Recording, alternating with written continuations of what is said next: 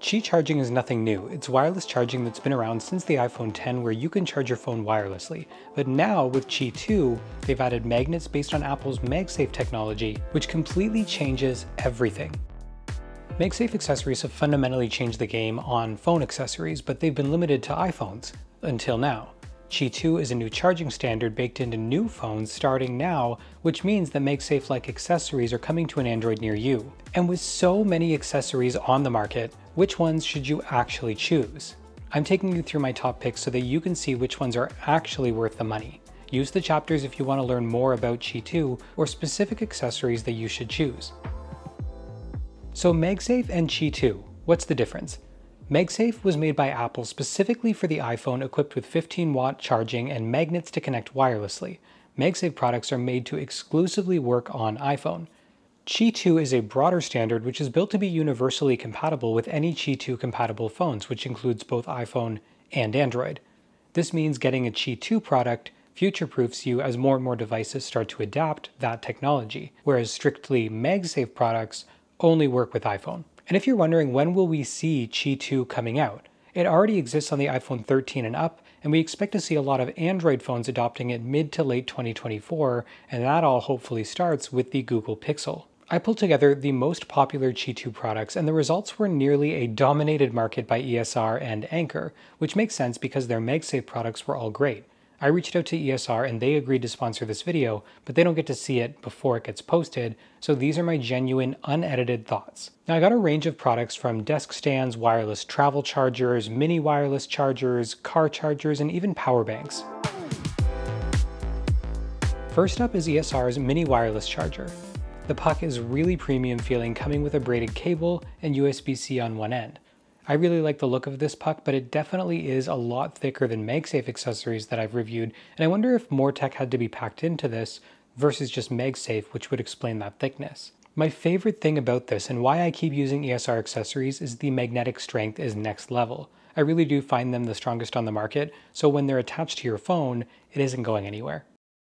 This is the most functional but cost-effective entry to Qi2. It's just one charger, so you'll only charge one at a time, but it takes up basically no room and it's extremely portable.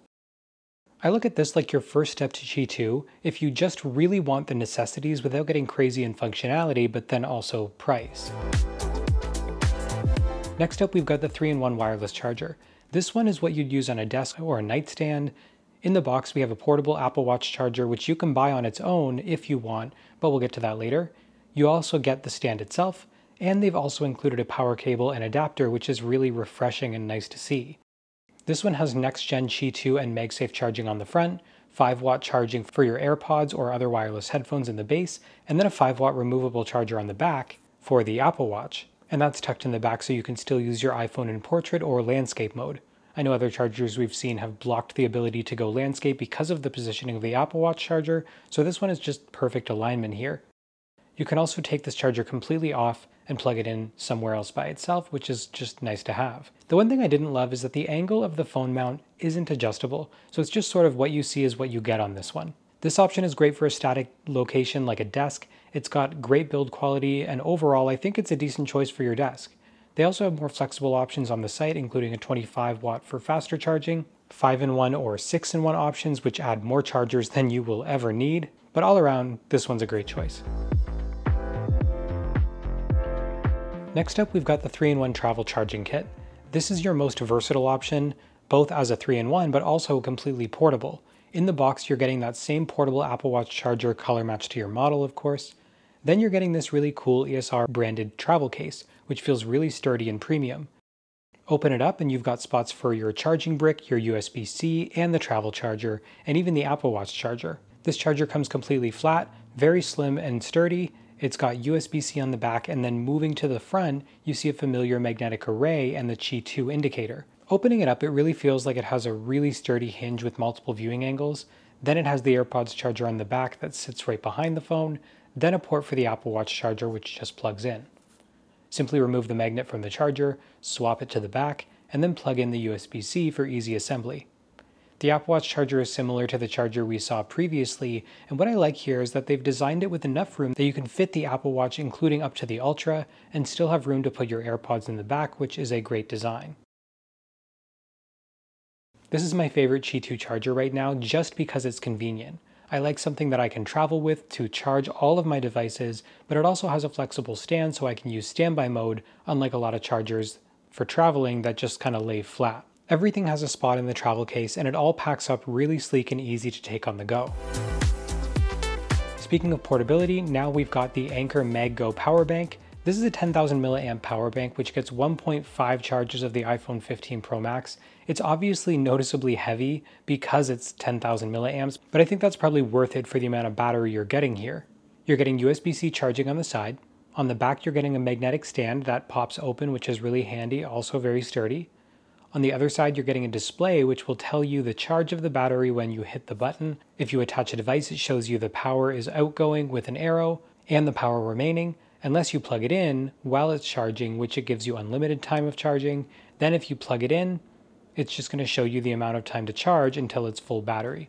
Overall, this is really handy to have as an on-the-go charger. I like that you can use pass-through power. You could technically use this on a nightstand if you wanted to.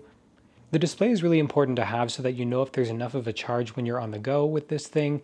It might be a little heavy for some people, but if you have an iPhone 15 Pro Max, you're likely used to it. Overall, it's one of my top choices. I really think that Anker did a great job on this one.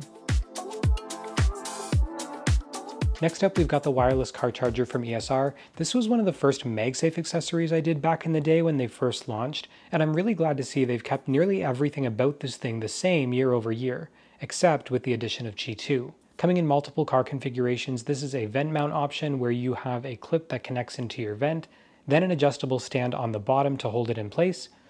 On the bottom there's a USB-C plug if you want to charge while you drive, and an LED indicator on the side. But the reason most people buy this is of course the magnets on the front, which are extremely strong. That's important because if you're on a bumpy drive, you don't want your phone to just go flying. I've been using variations of this device for like 4 years now, and I can't recommend it enough if you need a charging mount in the car.